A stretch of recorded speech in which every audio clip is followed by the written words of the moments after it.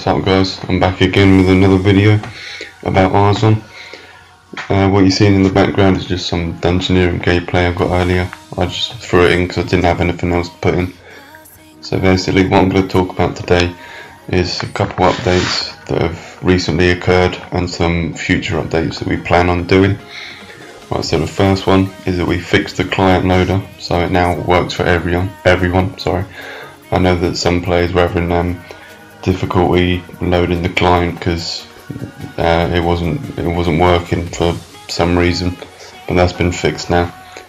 Another one is we've added new items to the shops and changed prices.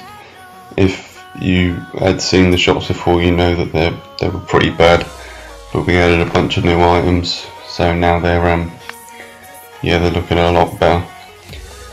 We fixed drop rates for major bosses such as KBD, Bandos, and the big ones like that, so you got a better chance of getting a rare drop now.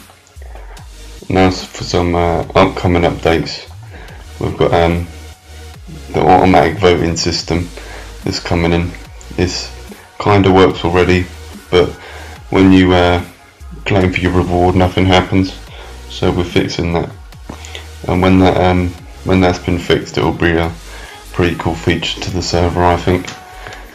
We're changing the prices of items you get from skilling, so like logs, ores, etc.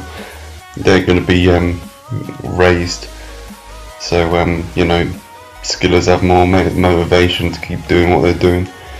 So yeah, that's basically what's been going on.